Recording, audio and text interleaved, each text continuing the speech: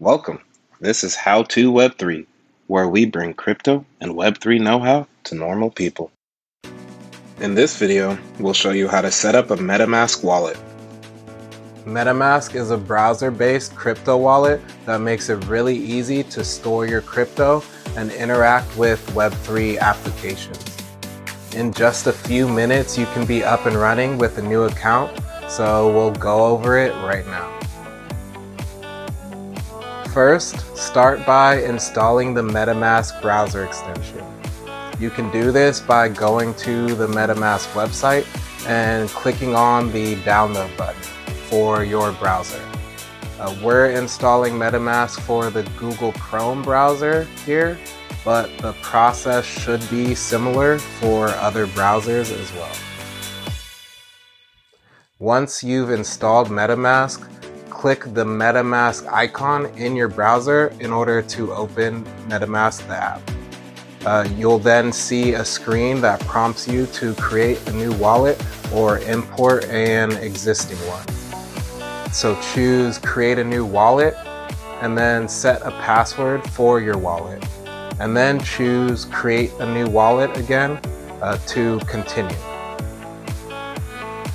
Then choose secure my wallet in order to secure your wallet with a seed phrase.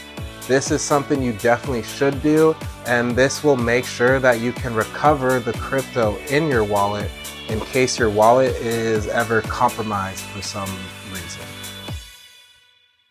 Now prepare for this next step by getting a piece of paper and a pen so that you can write down your seed phrase. Once you're ready, choose reveal secret recovery phrase, and that will reveal your 12-word seed phrase.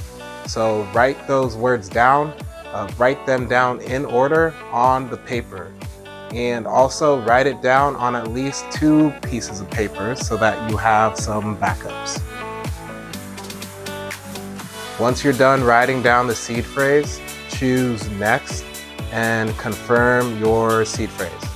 So choose confirm once you've input the words that MetaMask requests, and you're done. So choose got it from here, and you can now get started using MetaMask. One last thing is you'll be prompted to set some advanced configuration settings. Definitely go through these and choose what makes sense to you in your case, but don't worry because you can always update these settings at a later time. Now the MetaMask dashboard will be open, and at the top you should see your first account. In this case, we're on the Ethereum network, so we see my new Ethereum account, which I can use to receive and send Ether coins.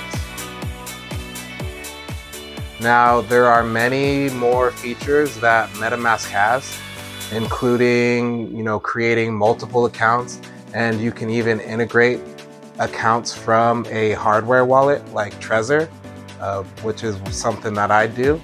But at this point, you're all set and ready to get started using your new MetaMask wallet. Click on the link to get more information, and please leave us comments. But beware scammers. We will never sell anything in our comments section. Thanks for watching.